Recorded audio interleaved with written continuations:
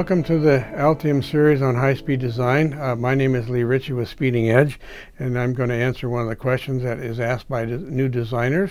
And the question today is length matching required in high-speed buses? Might want to start with what a bus is. In the case of logic design, a bus is a set of data or address signals that go together to transmit either data or an address for something such as storing data in memory. Typical buses are VME, PCI, the CPU data lines where data goes through a CPU, memory data and memory addresses. Those are all buses that we are going to talk about here in this session. So first of all, let's talk about the width of buses. There are quite a few varieties. Here are some typical ones. The original PC microprocessor had an 8-bit wide bus for both data and address. When we got more capability, they went to 16 bits wide and then 32. And the current PCs are mostly 64 bits wide. Why do we want to make the bus wider? Well, we can do more work in a given clock cycle when we do that. That's the whole motivation for doing this.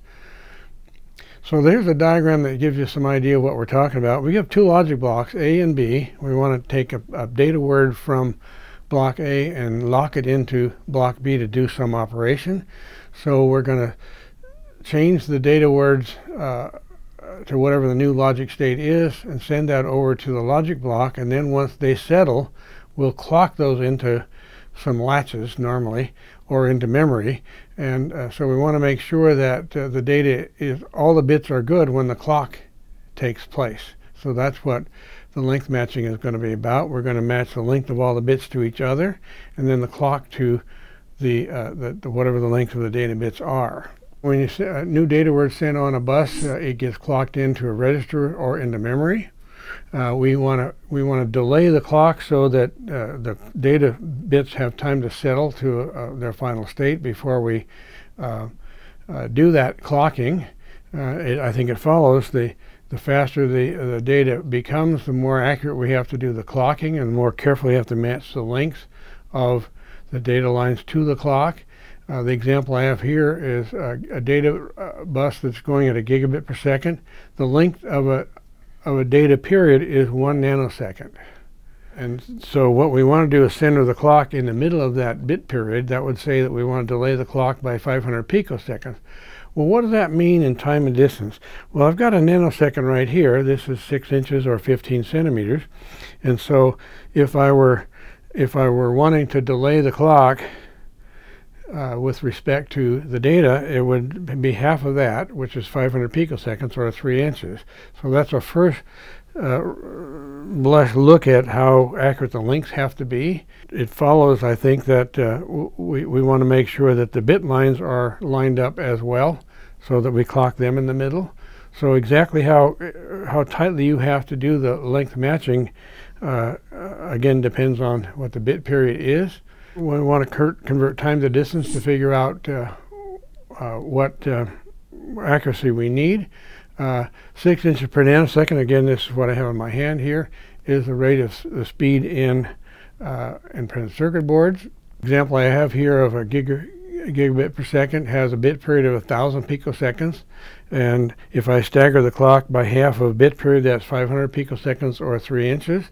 Now one can take these brief examples I have here and convert whatever the data rate is of a particular bus and see how hard we have to work to match lengths.